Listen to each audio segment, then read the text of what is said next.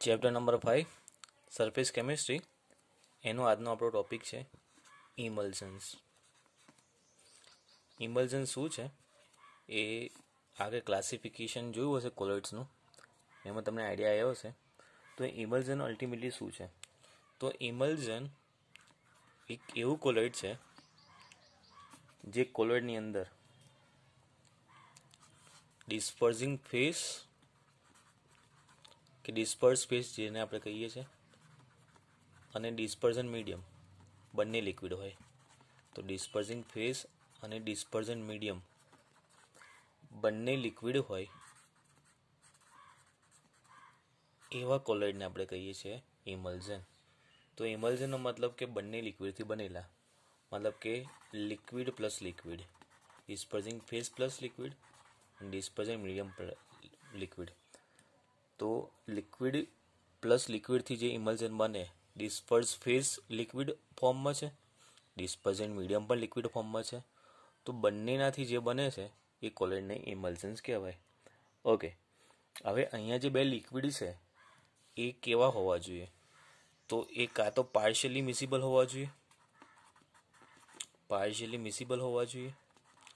કાં તો ઇમિસિબલ હોવા જોઈએ. કાં તો પાર્શિયલી મિસિબલ હોવા જોઈએ, કાં તો ટોટલી ઇમિસિબલ હોવા જોઈએ. અને એવા લિક્વિડને જો આપણે મિક્સ કરીએ તો એ લિક્વિડ મિક્સ કર્યા પછી આપણને જે મળે છે એ મળે છે ઇમલ્શન.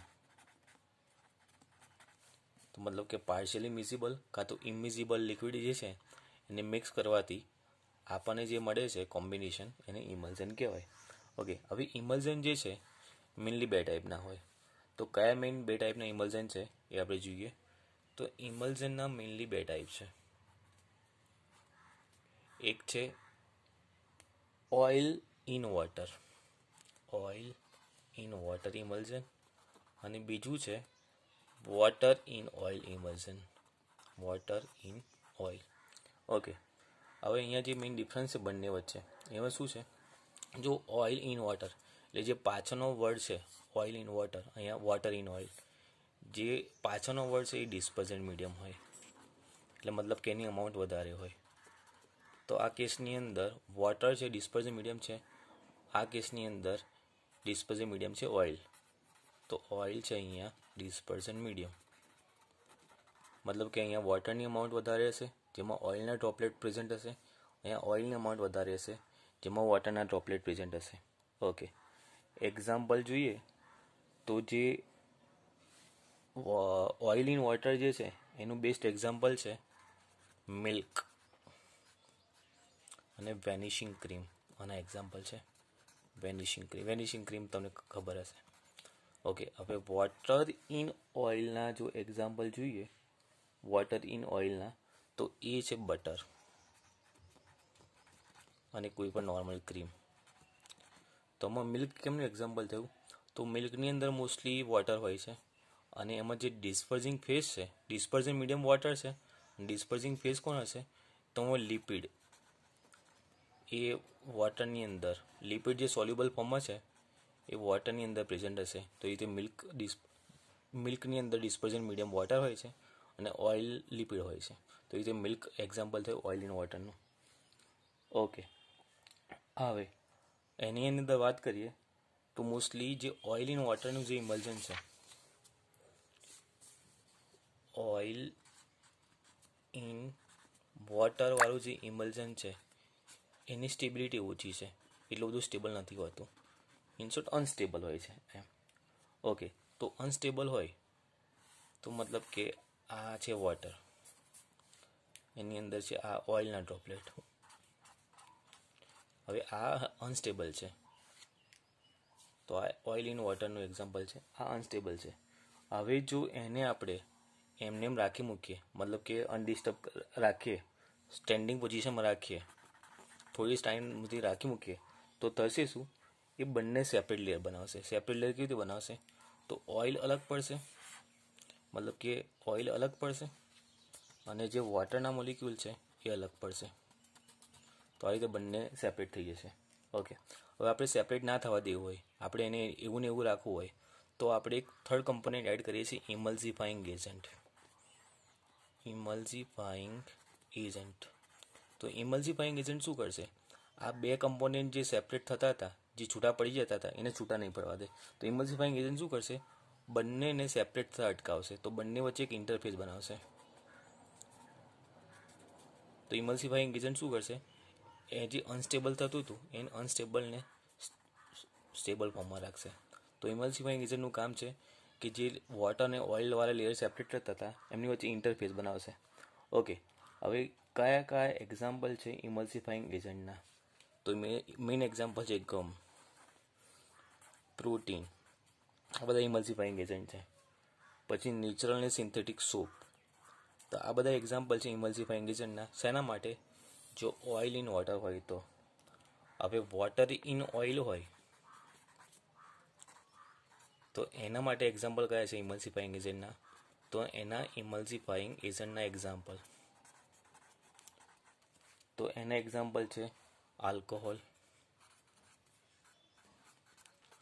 અને એક છે લેમ્પ બ્લેન્ક. આ બે એક્ઝામ્પલ છે ઇમલ્સિફાઈંગ agent four water in ઓઇલના. Okay, હવે આ જે ઇમલ્ઝન છે એ ઇમલ્ઝનને આપણે ડાયલ્યુટ પણ કરી શકીએ છીએ. ડાયલ્યુટ કરવાથી આપણને આઈડિયા આવશે કે વોટર ઇન ઓઇલ ટાઈપનું ઇમલ્ઝન છે કે ઓઇલ ઇન વોટર ટાઈપનું ઇમલ્ઝન છે. તો ડાયલ્યુશન કરવા માટે કોઈ પણ સોલ્વન્ટ યુઝ કરી શકીએ.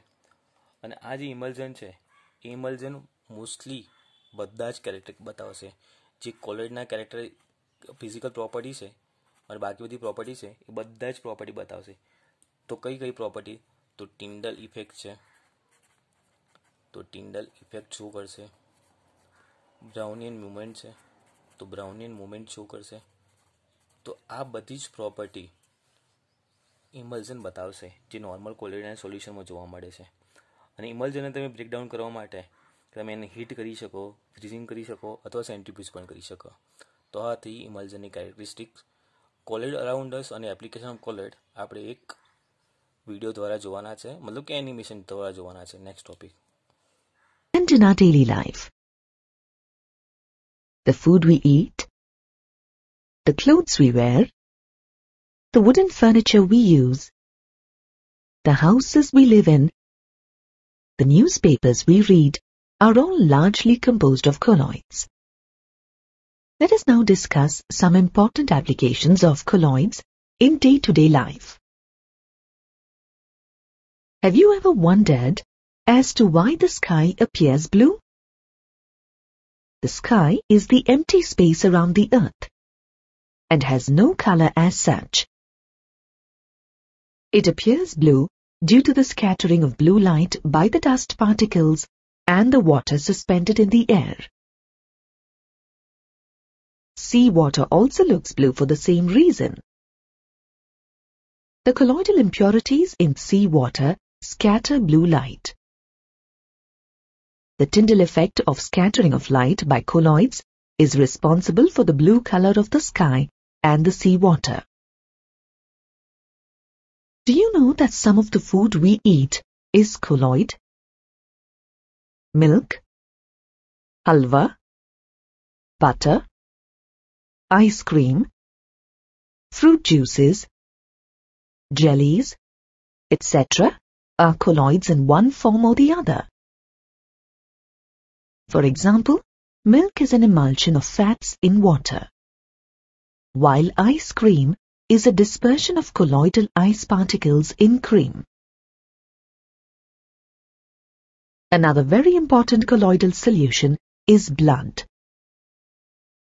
Bleeding from a fresh cut can be stopped by applying a concentrated solution of ferric chloride or potash alum. The negatively charged colloidal particles of blood get neutralized by the ferric or aluminium 3+ ions, resulting in the coagulation of blood. Fog, mist, and rain are all colloidal in nature.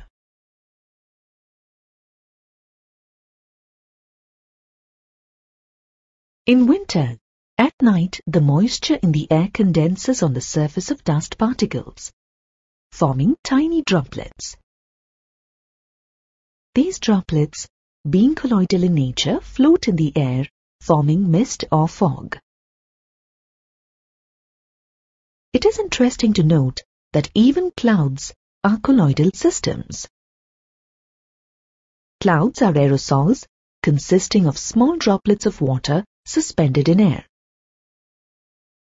Due to condensation in the upper atmosphere, the colloidal droplets of water grow bigger and bigger in size till they come down in the form of rain. It is worth noting that a natural disaster of cloudburst is believed to occur due to the mutual discharge of oppositely charged cloud particles. A cloudburst results in a very heavy downpour in a short period of time.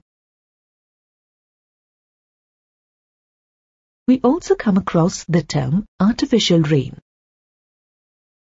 Clouds, as we now know, are colloidal, carrying some electrical charge. Clouds can be made to cause rain by spraying oppositely charged colloidal dust or sand particles or precipitates of silver iodide over them. The neutralization results in coagulation of the water droplets, which come down in the form of rain. This type of rain is called artificial rain.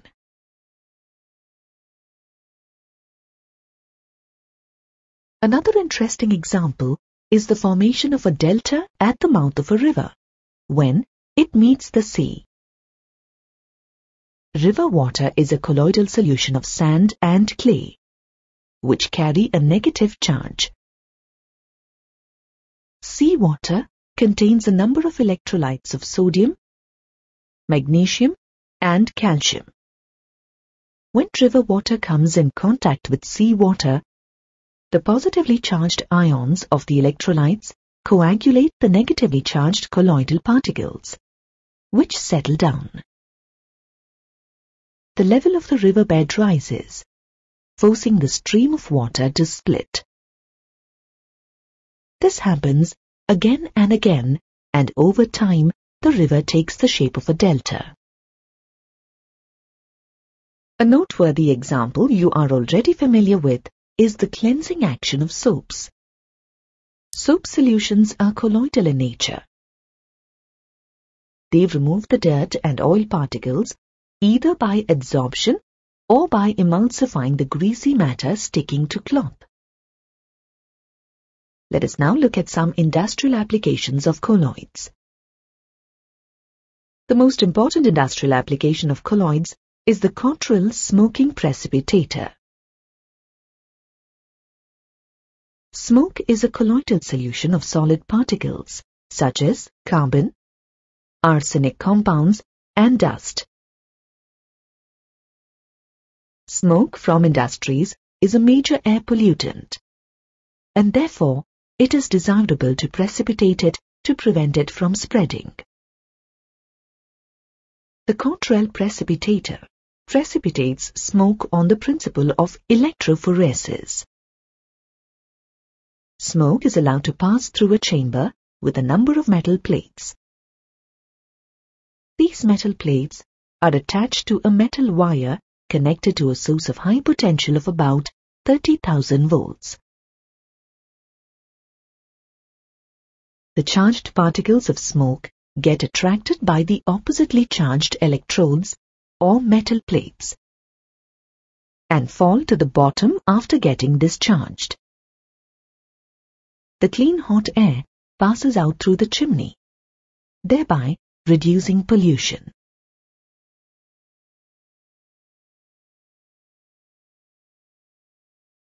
Another important application of coagulation of colloids is the purification of water.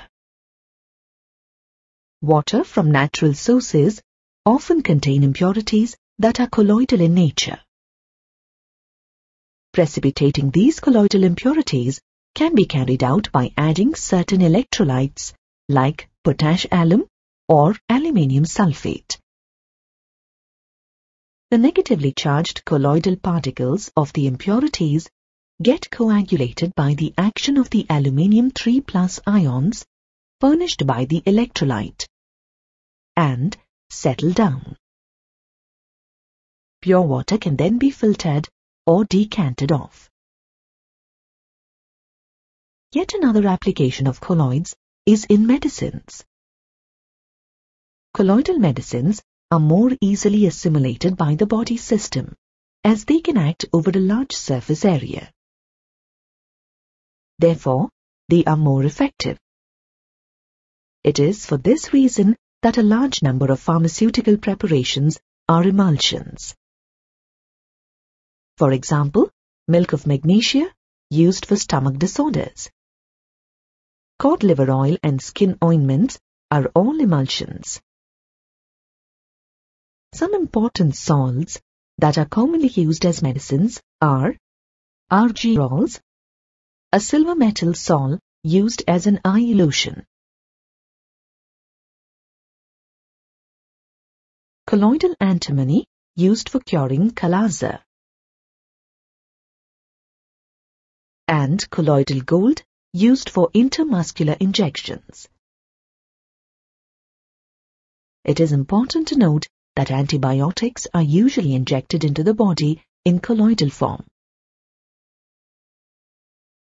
Another industrial application is in the leather tanning industry. Raw skin hides of animals contain positively charged colloidal particles.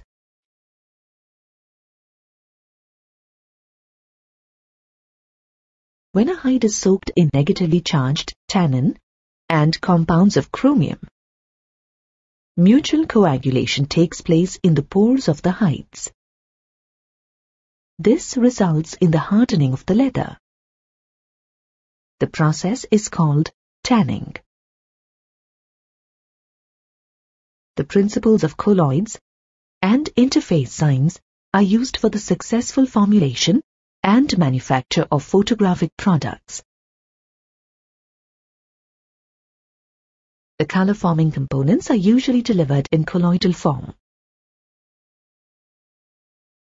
Photographic plates and films are prepared by coating an emulsion of light-sensitive silver bromide in gelatin over a glass plate or a celluloid film. Another application of colloidal salts is in the rubber industry. Latex obtained from rubber trees is an emulsion consisting of negatively charged rubber particles in water. Rubber is obtained by the coagulation of latex. This coagulated mass is later subjected to vulcanization and is sold as rubber. We have discussed a number of applications of colloids in life and in industry. Furthermore, inks, paints, lubricants, synthetic plastics, cement, smoke screens are all colloidal solutions. Sewage disposal also makes use of the phenomenon of electrophoresis, as sewage water is colloidal in nature.